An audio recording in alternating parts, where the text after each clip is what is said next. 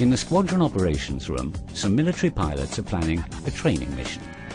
It will consist of a training combat in a temporary reserved airspace, followed by an air-to-air refueling, steep descent, low-level flight, and recovery in the airbase. The fighters take off from the military base and reach at the appropriate time the planned airspace, whose geometry has been tailored and negotiated for air combat training requirements. Their mission has been confirmed, and they will now fly their reference mission trajectory. The airspace is activated just minutes before its use, and its activation is shared with the other users. Transit phases and airspace reservation are integrated parts of the reference mission trajectory.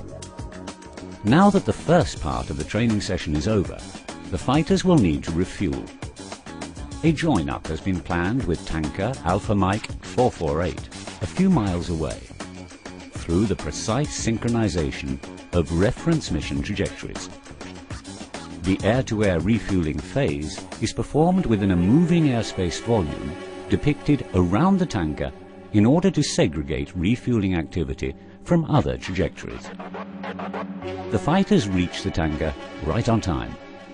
In this example, the tanker does not need to circle in a temporary reserved airspace because its mission trajectory is an effective means of allocating just the exact volume of airspace required for the refueling, at the right position and for the right duration.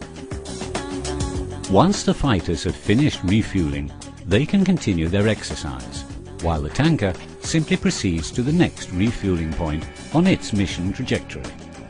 But they receive an emergency call from the Air Defense Center to intercept a suspicious aircraft. Now that they fly a real mission which has full priority, their new mission trajectories are created and accommodated in real time. After accomplishing their mission, the trajectory continues until recovery in the air base. It's evident that the SESAR concept needs more research and development to cover all cases, and especially to look at the interactions between the business and mission trajectories. They have different operational needs and planning cycles. In this future context, continuous information sharing is a fundamental factor.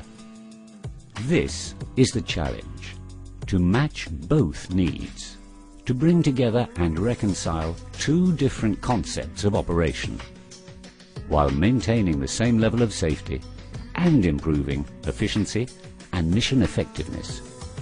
To meet the challenge, we need a system, and this is the role of SESAR. This is what SESAR will bring.